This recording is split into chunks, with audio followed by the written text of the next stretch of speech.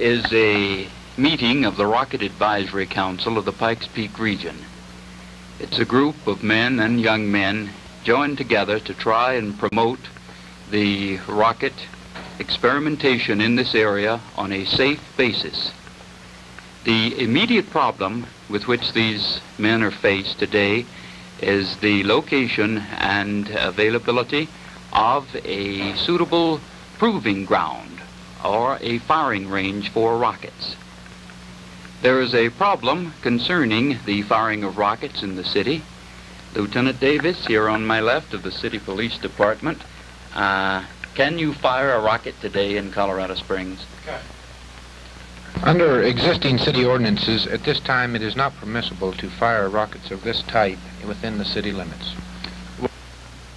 And from Colonel Arthur Powers, the Chief of Interceptor Missile Division of ADC.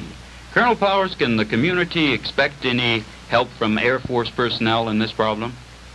Well, regarding the Air Force participation in the program for young people to gain this scientific and technical knowledge in the rocket and missile field, the Air Force personnel may participate to the extent of attending Rocketry Advisory Council meetings and to offer technical assistance and advice in the rocket and missile field. It is believed that the emphasis on gaining scientific and technical knowledge relating to rockets and missiles should be primarily channeled towards the important aspects of the theory and design of the rockets and missiles. Mm-hmm. Now, at the present time, rockets can be fired safely if under the correct controls. I know they can be. Mm-hmm. There's no question in my mind about safe firing of rockets, and that's one of the problems, is education of the public, of the parents, to make them realize that all rocketry is not dangerous as such, that it is possible to fire rockets, but all rocket firing should be controlled. Mm-hmm. And this council is doing what to help that control? We're trying to publicize the problem. We're collecting information and data on safe procedures everywhere we can in an attempt to get that information to adult responsible people who will disseminate it to the children in rocket clubs, which they form themselves.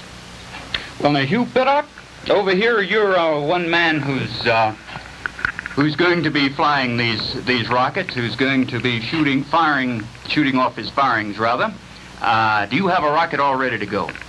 Well, I have several rockets, small rockets, accepting the fuel, that are ready to go. Mm-hmm. We never put our fuel in until last minute before firing, because mm-hmm. it's liable to go off at any time. Mm-hmm. It cannot be controlled and by any means that I know of now. Once you put the fuel in?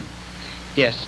All you can do is take safety precautions and hope it doesn't go off. Mm-hmm. Well, now, are you going to fire those rockets whether they find a firing ground or not? Well, that just depends. Whether we can find someplace maybe safe enough to fire them, we maybe shouldn't.